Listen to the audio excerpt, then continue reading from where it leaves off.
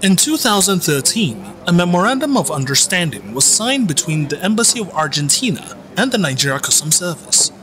Fast forward to 2022, the Ambassador of Argentina to Nigeria, Alejandro Herrero, paid a visit to the Comptroller General of Customs, Colonel Hamid Ali retired, in a move to strengthen the ties between them. You will be in contact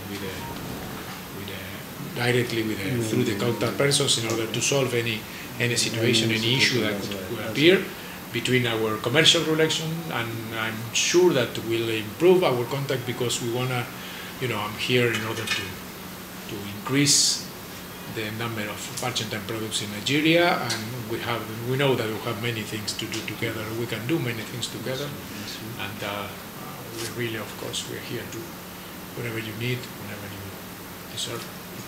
The Embassy of Argentina is open to you, of course, and to your team. The Comptroller General of Customs, Colonel Hamid Ali retired, assured the ambassador of the continued synergy between the Nigeria Customs Service and the Argentine Embassy. I want to assure you that every aspect of your involvement with customs will be very, very business-like. We have already a desk where we take care of most things. His office is in charge of all the issues regarding foreign contact. So we are in a good hand in terms of what we do.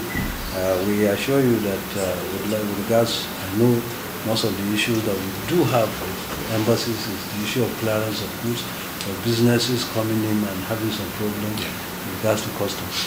I'm sure we're in a position to do the best we can to make sure that your businessmen and women that wants to come to Nigeria will have a seamless opportunity to undertake their business, as long as they do it within the framework of the law. We will have no problem. The ambassador was presented with a souvenir to solidify the friendship.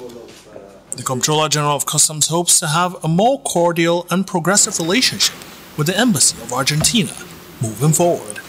Abdul Karim Zermi, NCBN, Abuja.